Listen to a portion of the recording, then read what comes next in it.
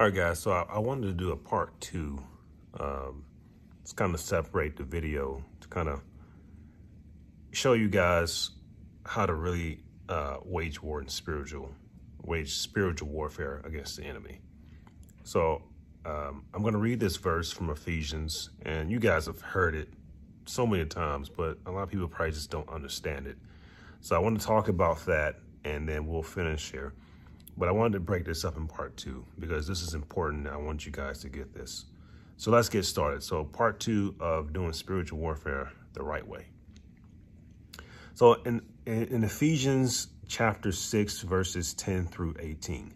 Now, my last video, at the end of that video, I talked about James 4:7, how submitting yourself to God first, resisting the devil, and then he will flee. So in Ephesians chapter 6, verses 10 through 18, Paul gave basically a metaphor how a soldier should look or how he should dress spiritually when he is going against the enemy. So what I'm going to speak here is how you should fight the enemy. It's basically telling you how to do it, how to effectively do it. And it's listing it all right here. So if you study this verse, Ephesians chapter 6, verses 10 through 18, over and over again, it'll probably take you 25 times to get it. And if you apply it, then you'll be successful every time. So it tells you, it's almost like a step-by-step how to effectively fight against the enemy. So let me read it here. So it says, finally, be strong in the Lord in the power of his might. Put on the full armor of God so that you can stand against the devil's schemes. I think this may be the American Standard Version. So let me see if I can find the New King James Version. Let's see here. I like that a little better. Bear with me, guys.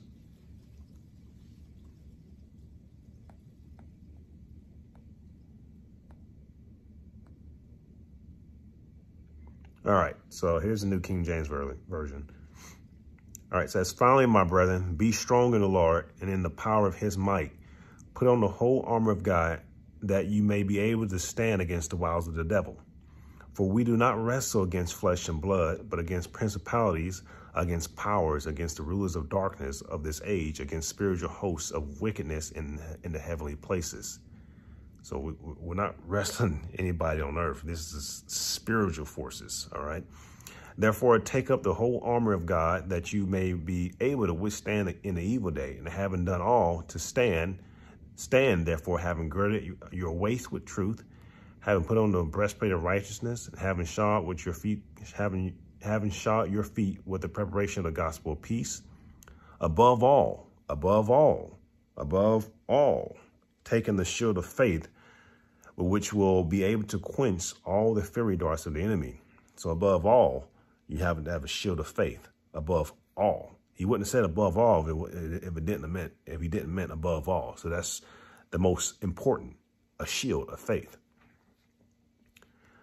And take the helmet of salvation. That's going to church, being immersed in the word. That's salvation. That's interacting with fellow Christians. And the sword of the Spirit, which is the word of God. So take the sword of the Spirit, which is the word of God. That's God's word, used like Jesus used God's word against the devil. Okay. Praying always with all prayer and supplication in the Spirit, speaking in tongues and just praying to God in different ways. Being watchful to this end with all perseverance and supplication for all the saints. And for me, that utterance may be given to me, that I may open my mouth boldly to make known the mysteries of God. All right, so that's how you fight. That is how you fight. All right. Now, granted, some demonic forces are stubborn. So sometimes you're going to have to fast and you're going to have to pray. So start small if you haven't fasted much. Fast a meal. And then when you fast that meal, pray. If you want to do it more, fast 2 meals. When you fast those 2 meals, spend time with God and pray. If you don't know what to pray about, if you believe in speaking in tongues, then speak in tongues. Pray a little bit in English and then start just speaking in tongues the rest of the time. All right. Then if you have issues with praying and you don't speak in tongues, read Psalms. Start reading Psalms. There's many different Psalms where David went to war.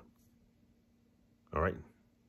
So worship, stay close to God. Now, what else I have here? Sometimes you're going to need prayer. You're going to need prayer of your preacher, or prayer with a fellow Christian. A lot of times you probably won't even need a preacher, because where two or more are gathered in his name, there you will be. Call a friend, call your wife. Pray and believe. Don't just like, hey, you know what? I think I may need to go to pastor with this. You know, it's some stuff, yeah. But God is not going to always let you get away with always going to pastor for something. You need to pray, yeah. Go to your pastor, or go to a minister or a spiritual leader. But sometimes God ain't always let you get away with it. He wants you to grow. He wants you to mature as a Christian. All right? Sometimes you need to get on your knees and pray yourself. Pray things off yourself so you'll be stronger. Read the Bible yourself so you'll be more full of word, so you can wage war against the enemy. But if you have a friend or anything, y'all pray together. With two or more gathered in his name, there he will be. And then y'all say it's done. And then y'all both agree. And it's done. And walk like it's done. Have faith like it's done. And thank God like it's done. Thank him before you see it, and you will see it. So that's how you do it. Don't make spiritual warfare hard. Jesus said his burden is a light. Don't make it hard. Put 80% for God. That means if you have an issue, get up early in the morning, get on your knees.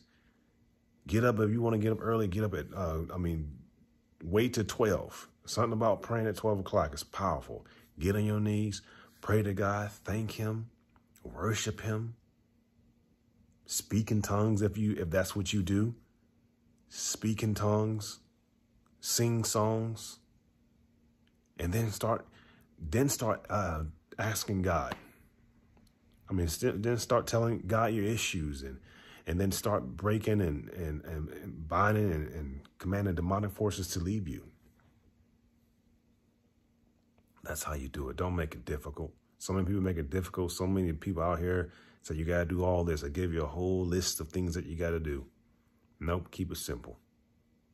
Keep it simple. And the simplest thing to do, once you have all this, just remember this: submit yourself to God, resist the devil, and he will flee.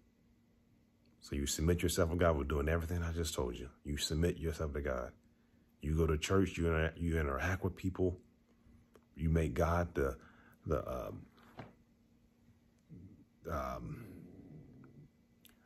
you make God the leader of your life. You don't make major decisions without God. You pray to him. You submit your life to him. Then you resist the devil.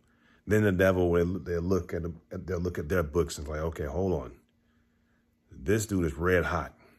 We ain't touching him. He's got angels walking. He got giant angels walking behind him, in front of him, on the left side and on the right side. Let's not touch him, because there's going to be major consequences if we touch this guy. He's red hot. They know.